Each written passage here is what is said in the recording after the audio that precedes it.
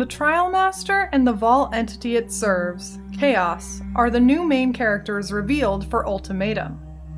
While neither character has been mentioned in PoE by such name, the Vaal civilization is one that is both ancient and familiar, with the ripples of the Vaal's actions still affecting current lives on Rayclast. Not much information has been revealed by GGG explicitly, but I still have a hypothesis on who these two are. So let's see if Chaos can be unveiled. The trailer shows us the Trialmaster, who is covered head to toe, revealing no skin and no face. The mask he wears looks very similar to a Chaos Orb, which is fitting as the Trialmaster works on behalf of something known as Chaos. Whether the Chaos Orbs we already have any connection to this entity, we'll have to wait and see. But Vaal orbs also have this Russian nesting doll motif. The trailer doesn't tell us much about the character, but the content reveal gave me more clues. The Trialmaster steps out of portals that look like dark tendrils with blood in the center, sandwiched between two floating gold pyramids. The pyramids look like they have the glimpse of chaos unique inscribed on one side.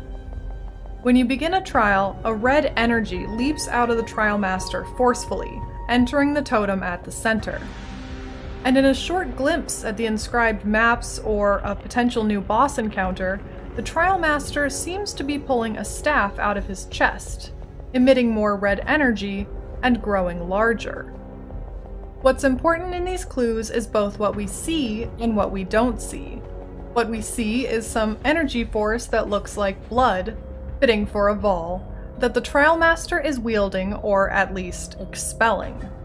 The Trialmaster always comes to us through a portal or we enter his domain.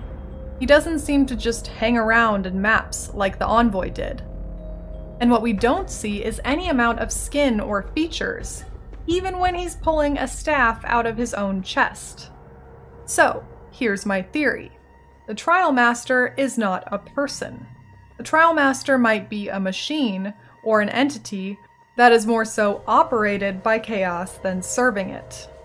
And I think that Chaos might be Doriani. I know, Doriani is a tired trope.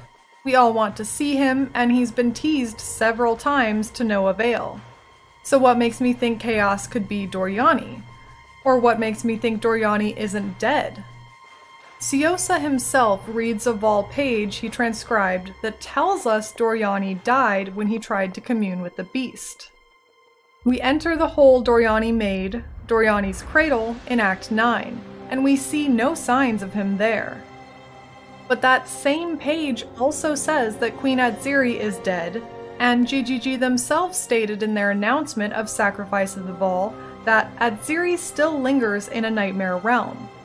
The term Nightmare Realm invokes the beast and its powers, and we've seen that those who enter the beast do not necessarily die. Malachi survived for almost 300 years inside the beast. Could Doriani have survived almost 2,000 years, tied to the beast in some different form? There are only a few mentions of chaos in the game that seem potentially related to this new being called Chaos. Malagaro's manifesto, where he talks about his work with Malachi, has the delightful chaos I envisioned for this poor, dull world. But more compelling is Tasuni, when he talks about seeing Malachi while Malachi is still in the beast. I see him in my dreams, refining the chaos of nightmare into a vision. The chaos of nightmare? Perhaps he just means that the beast's nightmare is chaotic, that it needed to be funneled by a man like Malachi's vision. But if this new being Chaos is a Vaal entity, I highly doubt his given birth name is Chaos. It seems like a mantle an entity would choose for themselves to represent them. And if Doriani has been in a nightmare realm so long, the Beast's nightmare, Chaos may be an apt name. Yes, Malachi did remain alive in the beast because he took out his own organs to tether him to mortality. But the flavor text on Malachi's entrails reads, "My organs tether me to mortality like a chain. This chain holds me from my true potential." What true potential did Malachi not achieve? I doubt Malachi saw his own death as true potential. Likely there was a more direct, less mortal connection he could have had with the Beast and Nightmare if he hadn't taken out his organs as a tether. Perhaps Doriani has achieved that. Death in the Nightmare realm is a bit convoluted. Even Diala acknowledges that when we kill Duresso or Kaum, we're killing something that is already dead. An undeath. Doriani might not be alive in every sense of the word, but maybe his spirit has remained within the Nightmare and can still manifest in the world, or at least control something in it. Why I think this might be Doriani operating some machine he's named the Trialmaster is the visual connections between the Trialmaster, the new trials and maps, and Doriani's Machinarium specifically. Doriani was known not just as a master of thaumaturgy, but as an inventor. He strove to bring the Vaal to the greatest heights, in both power and knowledge. We haven't seen Doriani directly, but his map implies he was into mechanics, both in its name and seeing all the devices intended to hurt us.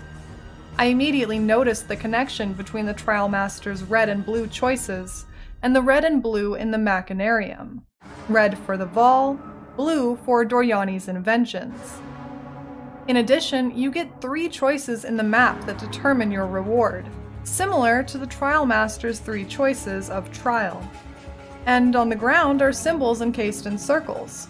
Some we've seen many times, like the triangle in a circle that appears in Adziri's realm and the Vaal Oversoul in Act 2. But there are many more symbols on the ground. There's a circular symbol under the Trialmaster we see briefly in the trailer when he's pulling a spear out of himself. I can't make out what the symbol could be, but maybe it's the same as the symbols around your choices in an Ultimatum trial. It almost resembles a gear, like the rings we see around the Vaal Oversoul or Apex Assembly.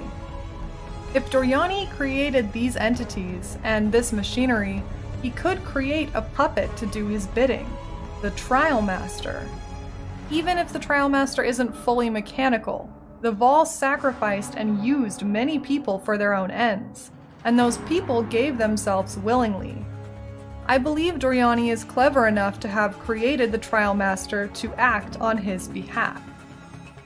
Further connecting Doriani to Chaos, the reward from the Machinarium, Doriani's Delusion boots, have a fleshy skull on them, and the new unique item, Glimpse of Chaos, looks like a fleshy red skull. Could this unique be as literal of a hint as the name implies? Malachi in the Beast has a skull head as well. There are even red skulls on the blue pillars that you escort through Doriani's Machinarium. Sure, it's a reach, but I think it could be connected. But the real question is why now? Why, after all this time, would Doriani come back to test us? What benefit could he have from giving us these rewards, or creating the Trialmaster in the first place?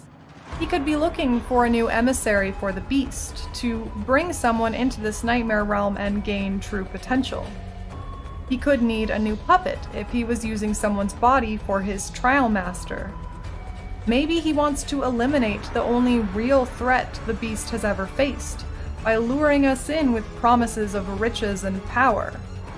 We are, admittedly, very greedy. Maybe Doriani's just bored. It has been 2,000 years. Honestly, I have no idea, but I'm dying to find out. And I'll be dying for that sweet, sweet loot.